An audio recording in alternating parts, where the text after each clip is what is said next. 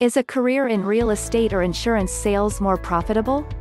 I personally know many insurance salespeople, and many of them are going out of business because of direct competition from internet sales, among other factors.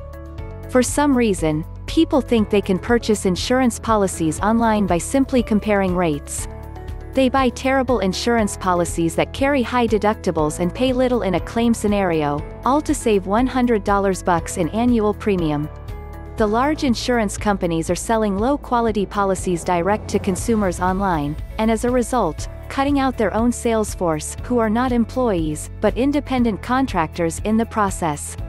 I've had many clients in recent years pick up very lackluster homeowners insurance policies online for dirt cheap, only to find out in a few short years that they will be 50% or more out of pocket to replace their hail-damaged roof, that their house burned down but the insurance only covers the depreciated value, not replacement cost, and so on. Bad deal. But I digress. Insurance used to be a great business for people who didn't want a corporate career path, that didn't require higher levels of education, and who wanted to be their own boss. All one really had to do was open up a commercial location and follow a marketing plan mostly of direct mail, and watch your business grow over time into a steady and reliable income source. Not anymore. I know an Allstate agent who opened an agency 3 years ago and is still struggling to pay the rent on his commercial storefront while he awaits his lease to expire so he can close down. In real estate, 20% of all real estate agents do 80% of all transactions, thus you really have to become a top producer if you are going to make real estate sales your primary source of income. For the other 80% of agents, real estate sales is not profitable as it is an expensive business to be in. You are your own boss, and you have to pay all your own expenses whether you make enough sales to cover them or not. And the trend for using the internet to bypass agents altogether is certainly something to consider. I am not personally concerned that this will put me out of work, but it is certainly going to make it more difficult for new agents to get established.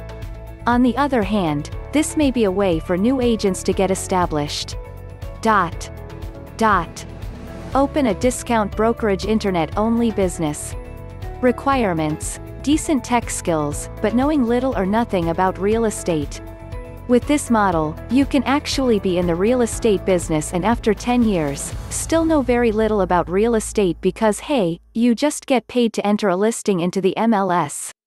Truth is, there is a lot of change and uncertainty going on in both fields, being driven by the internet and a self-service, consumer mentality where everyone seems to believe they are an expert in everything simply because they have a smartphone in their hands. They want to save a few dollars so they can tell all their friends how they bucked the system, and saved a small fortune, and avoided the need for a competent professional, and damn the consequences if things don't go as planned. This is a cultural phenomenon that I believe may have a pendulum swing the other way as millennials and others start to figure out that their smartphones still can't replace human knowledge, instincts, experience and training. The regulatory environment is also a barrier, not necessarily to entry, but to success.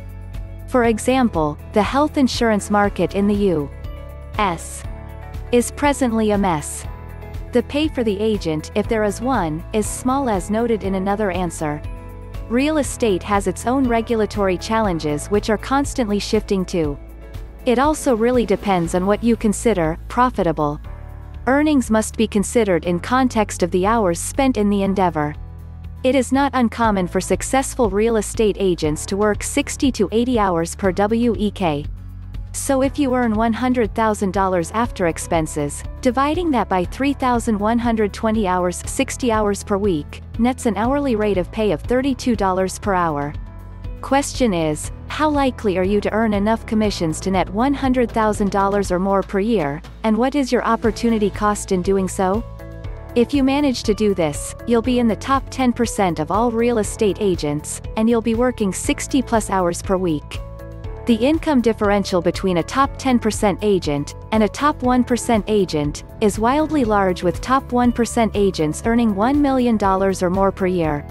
The top 1% agents I know have wealthy spouses and are therefore extremely well connected, have been in the business for 20 to 30 years or more, or in rare cases, are true rock stars who have managed to establish themselves in a fairly short period of time. Hard to tell, but I'll pick a side. Insurance sales would be less complicated from my perspective. Realtors can't predict their income the same way an insurance agent is coming into a year. Day one of any year except maybe their first, an insurance agent has residual commissions. If a veteran realtor doesn't sell a single house in a given year, they earn $0. In the same scenario, a veteran insurance agent could sell 0 policies and earn thousands of dollars in renewal-based commissions, in many cases equaling what they earned in the previous year. I've used this in other answers as well. One of the agents I respect very much once told me, if you want to make $100,000 selling insurance, you will. The catch is it might take you 2 years or it might take you 10, but eventually your residuals will add up. Could you say that for real estate? Hey, stick with it, each sale is getting you closer to an annual, residual income target. I don't think so, but please correct me if I'm wrong. So, my point is, of course you could be a killer realtor and sell $1,000,000 listings all day and make way more than an insurance agent, but from a profitability standpoint, if you sell $100,000 worth of real estate each year at 6%, you make $6,000 in year 1 and again in year 2, but if you sold $100,000 worth of insurance at 6%, which is low, closer to 8 to 10% equals good estimate for commission, you would make $6,000 in year 1 and you'd make $6,000 in year 2 plus your year 1 renewals. In the balance of things, if you felt you would enjoy both equally, I think eventually an insurance agent is earning more income for fewer hours of work versus a realtor. Sure, there are way more elements you could plug in to lean either way, but I thought this was a cool question and wanted to take a side.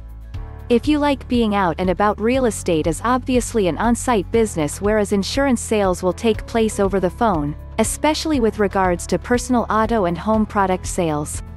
I'd be glad to answer any specific follow-ups. I think this is a great question, especially because to me there are a ton of parallels between what makes a successful realtor and a successful insurance agent.